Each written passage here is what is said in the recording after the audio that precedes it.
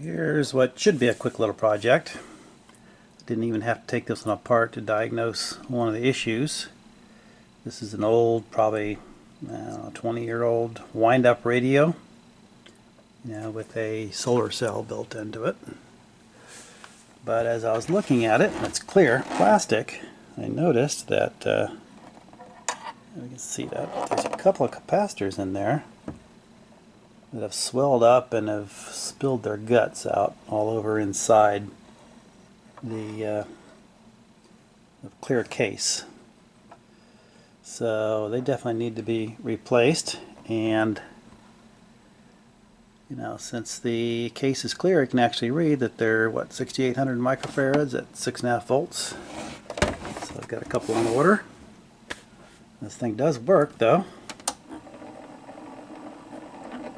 Sorta. Sometimes it works.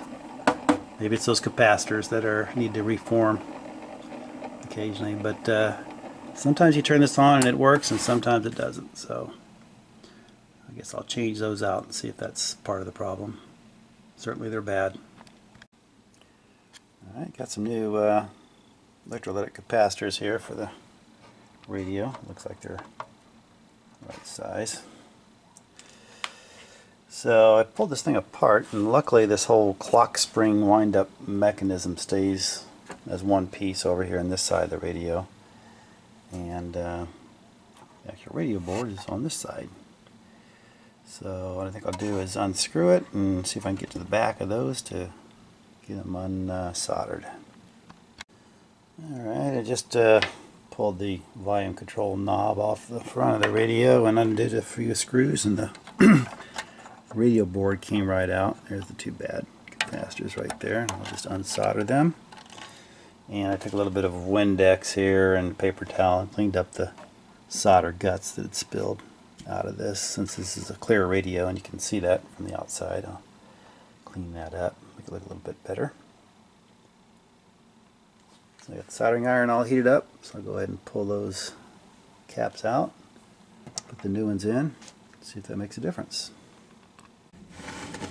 Alright, got all our radio back together with the new little capacitors right in there.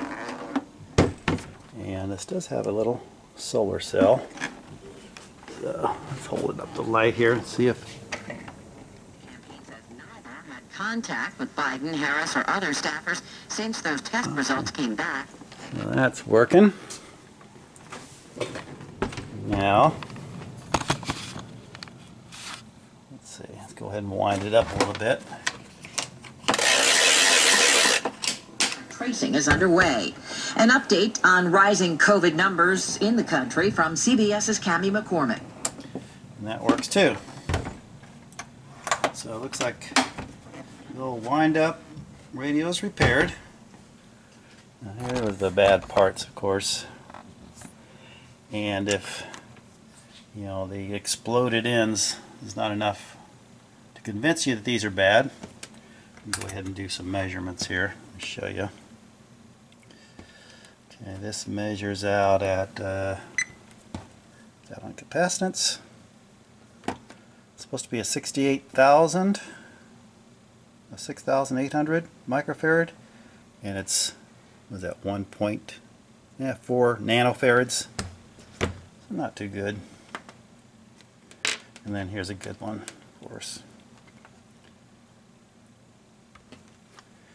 And it measures out at about 7,000, a little over 7,000 microfarads.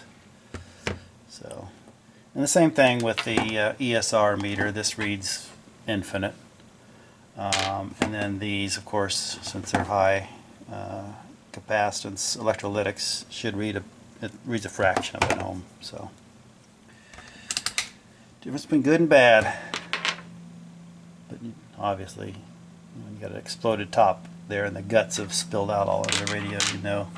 Those are bad. There you go. Simple, inexpensive repair. I think those were like 70-80 cents a piece. Bought 10 of them, and the radio's working again.